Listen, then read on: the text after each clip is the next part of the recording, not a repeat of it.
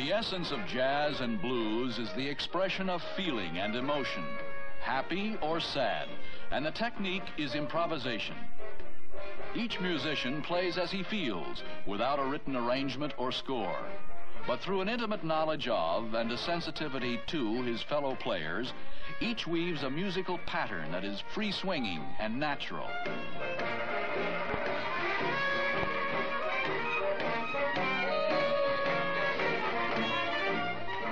New Orleans jazz is being played today as it was in its heyday in this city's French Quarter, in a unique kind of concert setting called Preservation Hall.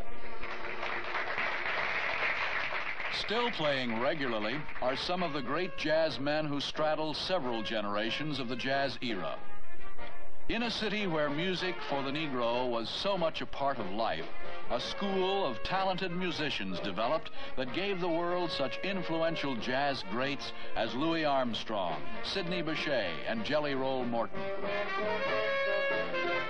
Big Jim Robinson, who in the tradition of Kid Ory and other great trombonists gave that horn a role it never had before, a melodic instrument.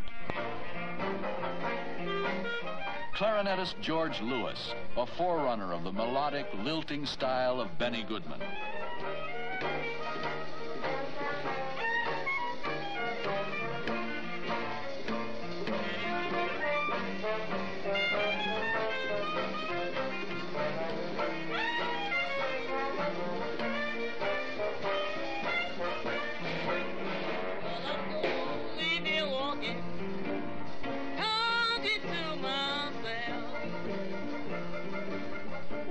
Billie Pierce, blues singer in the great tradition, a follower of Bessie Smith and Ma Rainey, a predecessor of Ella Fitzgerald, Billie Holiday, and Sarah.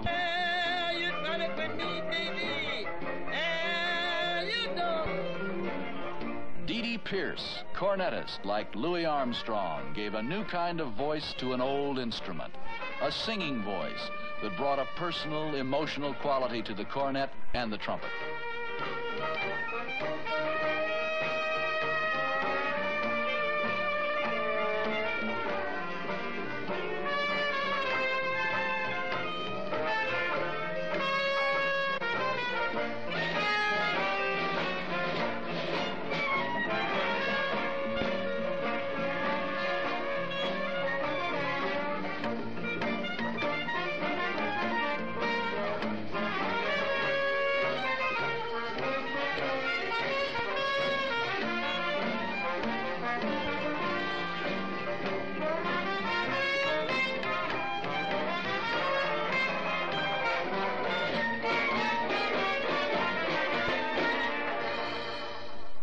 Danny Barker recalls that jazz era of early New Orleans.